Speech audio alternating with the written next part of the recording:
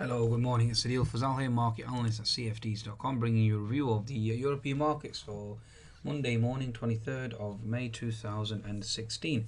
Be sure to visit tradesignaler.com and get your latest signals and market updates from leading providers.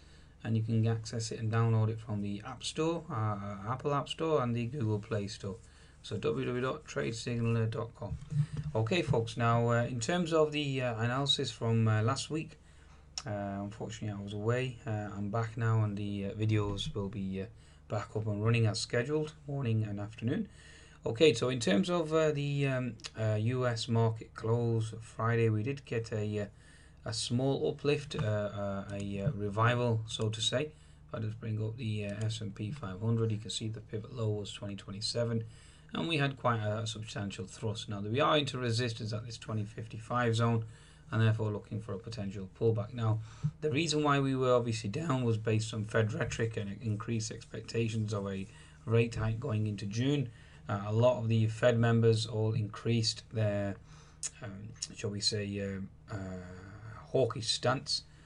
Now we had Lockhart, Lacker, Williams all making the case for a potential June hike, and also Mr. Dudley, who initially was dovish and now seems to be favouring conditions for a potential hike. Now, over the weekend, we've had Fed Dove Rosengren as well, saying conditions for a hike are on the verge of potentially being met. So everybody has increased their hawkish rhetoric, and that obviously means a stronger dollar. Stronger dollar obviously means the fact that we are looking at commodities coming under pressure, and therefore you are looking at FTSE and S&P 500 weakness. Okay, any commodity-related index will certainly come or expect to face a weakness. Now, the S&P 500 had flushed quite substantially, so a short squeeze, a potential rally was due. But the H&S formation, as you can see, is ever present, and therefore that bearish bias will remain on the S&P 500. So expect further weakness from my perspective in the US markets, and that will obviously flow through into European markets as well. Okay, so certainly bear that in mind. Now, in terms of the Asian markets this morning, as we are into the day, so just give you an insight there in terms of the Asian markets overnight. We've had the Nikkei down, and that's mainly due to the fact that we've had comments over the weekend, and also with regards to this G7 meeting and the rhetoric between the US and Japan certainly increasing as well. And you also have had concerns with regards to Iran, because they have stated that they are going to maintain their oil production at the level seen and potentially even increase it. So therefore that's bearish for the commodities in general, and not specifically oil. So you've had weakness there, weakness from Japan as well. We've had Japanese exports and imports certainly weaker overnight, and obviously we've had this argument or inconsistency between the US and the Japanese in terms of the USD JPY, which has sent the USD JPY below 110. Below 110, obviously you are looking at a potential risk-off scenario. Okay. Now, in terms of European markets, let's have a look at what to expect for today.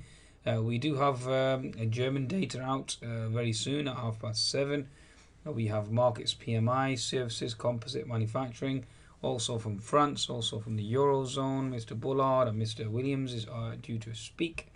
We've got your market PMI, consumer confidence in the Eurozone as well.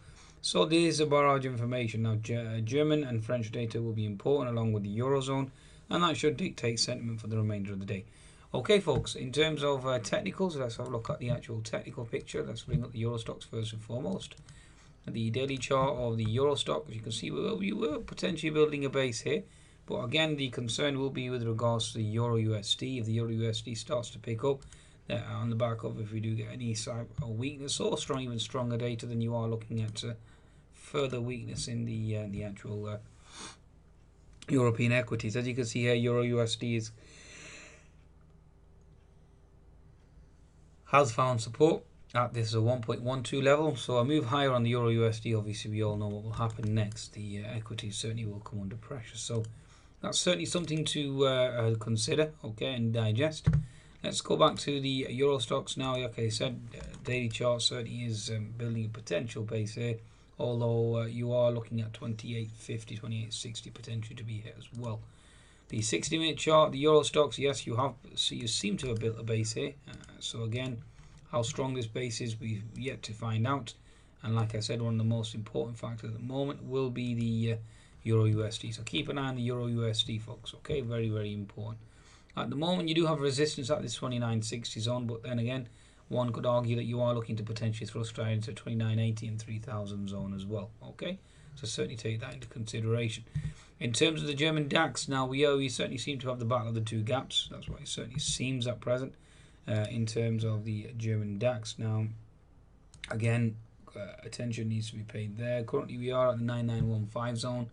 9915 zone obviously is resistance, and then you have gap fill resistance at 9940 as well. The unfilled gap at 9750 or 9790, sorry, will be instrumental and key in terms of price action. Any weak data out of Germany this morning, you are looking at that gap close. We certainly seem to have made a base at this 9770 zone on the German DAX. So again, that's certainly something to consider as well.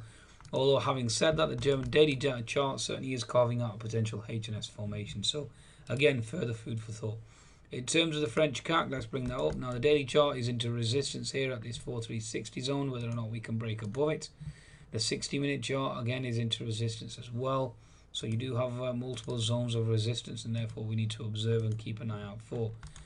The 10-minute chart, let's just have a look at the French CAC. Certainly did finish stellar, finished strong on the Friday, although you have left an unfilled gap behind. So weak data out of France today, then you are looking for that gap to close very quickly. Okay, folks, so certainly something to consider as well. An unfilled gap is not healthy in the technical analysis world. Now the FTSE 100, let's just go to the weekly chart first and foremost. It was an inside bar, certainly bearish consolidation, obviously a stronger dollar with hawkish comments, adding the fact that the Iranians are not going to freeze production, and the FTSE is certainly into trouble. Adding also, you've had Brexit concerns over the weekend with Osborne and Cameron certainly at loggerheads, and the uncertainty certainly growing and increasing as the Leave campaign gets stronger and stronger. So again, that certainly is something to consider as well. Okay, now the daily chart has a potential H&S formation. We do have an inside bar. If the FTSE can close above this 6160 zone, or 6160 zone, then you do have a bullish move higher up to the 6230 zone. The 60-minute chart on the FTSE, again, you are coming into resistance at the 6155. 6160, and then obviously you are looking at 6170. So anywhere in that zone, you are looking at potential resistance. Now the 10-minute chart, again on the FTSE itself, you do have supports at 6120 and then 6110 on the FTSE. Now you do have a double top resistance at 6160. So again, something to watch out for. It'll be interesting to see how the Iranian news has an impact on the FTSE itself. Okay, I think that's a market wrap, folks. Like I said, please do visit tradesignal.com and download the latest trading app for all your live analysis and updates. Also, visit the website www.cfts.com, cfts.com, for who are the specialists in spread betting and CFD brokerage, and certainly qualify for up to 25% bonus on your trading account. Okay, I think that's a market wrap. Wish you the best for the trading day on Monday, the 23rd of May. Goodbye.